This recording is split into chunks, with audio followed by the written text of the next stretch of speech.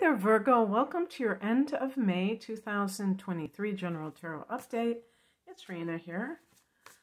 How has the month of May been going in the aftermath of that Scorpio eclipse? Ooh la la.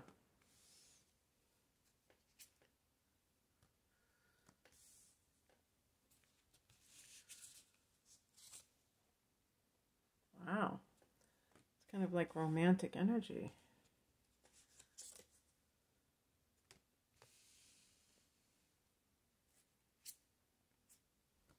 Yep, Ace of Cups.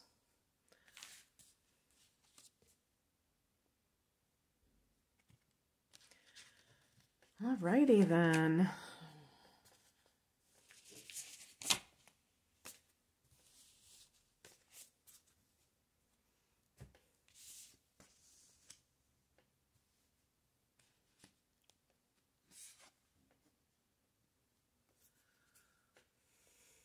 Heart of the matter is the Lover's card. Sometimes these readings, it's almost like they're reading for the future, you know, beyond the time frame that I'm reading them for, because I was thinking about this for those people with career issues who are Virgos, you know, because in June you're going to have a new moon in Gemini, and Gemini is your 10th house of career.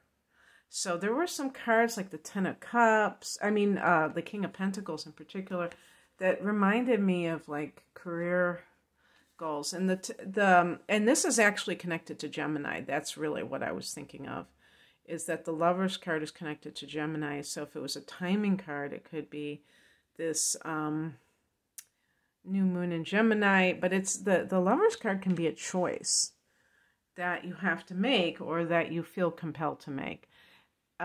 This obviously is also a card of some kind of love for some people, and a card of intimacy, maybe wondering, is this really love? We're feeling love after being in a totally different situation, like this is the past position. King of Swords can be either you feeling isolated, not isolated, not surrounded by other people, but emotionally kind of aloof or just cut off, emotionally cut off. Or this could be the person that you have been with who really has made you feel like not cherished. And if you have fallen in love with someone else, it might be like night and day, the feelings that this generates. And so there can be that sense of like, wow, you know, we're really connecting this way. The higher message is the Ten of Cups. This is happily ever after. This is a card of marriage. So it really bodes well for that particular scenario. For work-related matters, this could be the pot at the end of the rainbow. So if you have, you know, if the kings can be like authority figures, and if you have had a boss who is very unexpressive, or doesn't seem like they care whether you're there or not, you could be feeling it and you want something else in your life, and that's what the choice involves. You know, what do I do? If you have another job offer, or you're just thinking of leaving that environment, the Ten of Cups can be, you know, you can't experience that happily ever after if you're staying in that situation.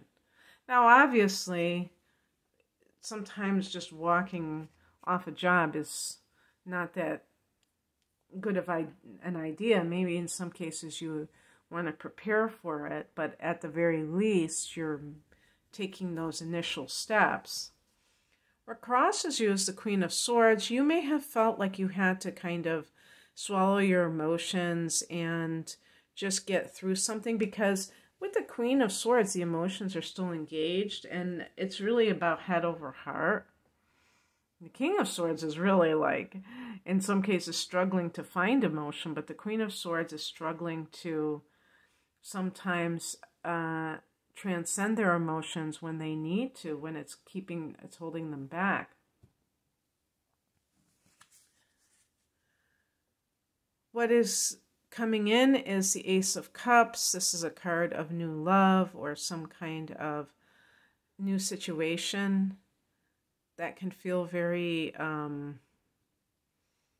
romantic. So again, with the Lovers card, that certainly bodes well for people who are looking for love. And this could also be choosing from the heart. And it might even be the type of work that you're doing. Maybe it is connected to artistic endeavors or spiritual endeavors.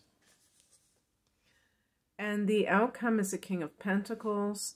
This can be, in terms of any kind of work, very lucrative, where you feel like you are really raking it in.